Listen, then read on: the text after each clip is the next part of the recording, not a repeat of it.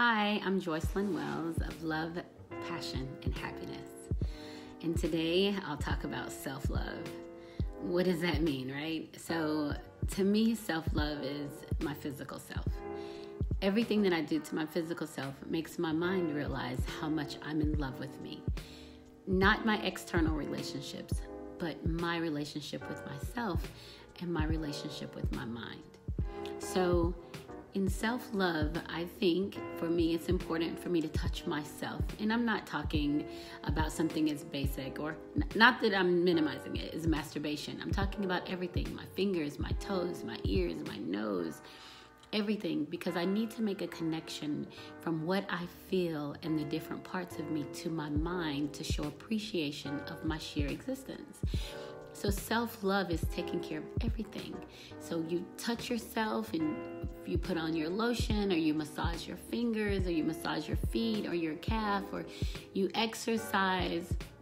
Those things that aid to your intrinsic self, not your extrinsic self. So I'm not talking about buying a new purse or buying new shoes. And I do love shoes. We'll put that out there. I'm not talking about those things. I'm talking about the things that are of you. Making yourself better, right? So self-love, and we can focus on the body, but we have to make sure we also include the brain. We have to constantly learn. We have to be exposed to new information, whether it's reading a book or trying something new, a new dish, or traveling somewhere outside of where we live. All of those things make the brain expand and work a little bit more. But it's also showing an appreciation to your body, your vessel, that you are aware that you were chosen to be here and that you're of purpose, right? So your whole physical self, it's loving your whole physical self. It's also being aware of the toxic thoughts you're putting into your mind. If you're dealing in situations that leave you feeling poorly, that's not a good situation to be in. And because we're so programmed to go with it, you end up staying in it, and then you suffer more because of it. This is a true story. I was with some friends, and we were all out at this house party, which was it was supposed to be a great house party. It was a lot of people there. They had food, they had drinks, they had music, all of my favorite things. And I'm in this party, and all of a sudden, the energy in the whole party changed. I don't know why. Guess what? I didn't ask why. What I did say to my friend that I was with is like, hey, are you thinking about leaving anytime soon? And they said, no, I'm having a great time, whatever. And I was like, oh, okay, cool. So I'll talk to you tomorrow. I'm going to get an Uber. I'm going to leave. And they're like, you're going to leave? And I'm like, yeah. And they're like, well, don't you think it's going to be rude and you leave like this?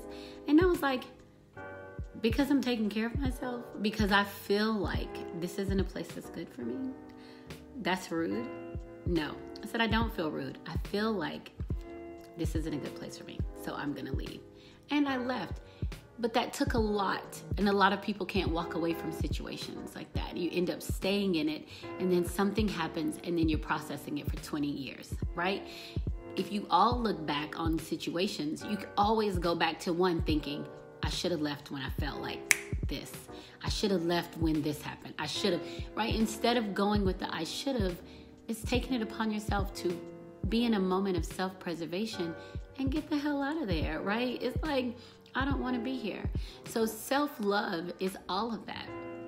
And once you get to a place of understanding yourself and loving yourself, and you start trusting more your intuition, you start knowing that this is a place that I don't feel good. I don't feel good in here, and I leave. Instead of second guessing it and thinking, oh, it's going to get better. We have to deal with that all the time in relationships and situations. And the relationships is a whole nother day, a whole nother topic. But as far as this goes, self-love, it's everything. Rub yourself. Rub your arms, rub your legs. Make your fingertips, the feel of you in your brain, know that I am appreciating the way that I feel. No one can tell you something about your body that you don't know. No one, right? You should already know that. You should know if you're soft. You should know how your skin feels. You should know your cheeks. You should know your eyes and your teeth, right? You should know how your hair feels. These are all things of you. These are all the things that you will use for the rest of your life. And if you don't spend time loving on you, no one else will love you as well as you can love yourself. Nobody. I don't care who it is. Your mama, your daddy, your kids, your boyfriend, your girlfriend.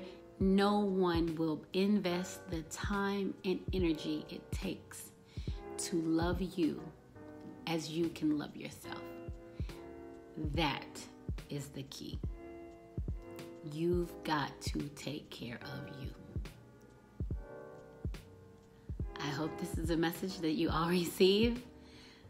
We'll talk more soon. See you next time. Love, passion, happiness.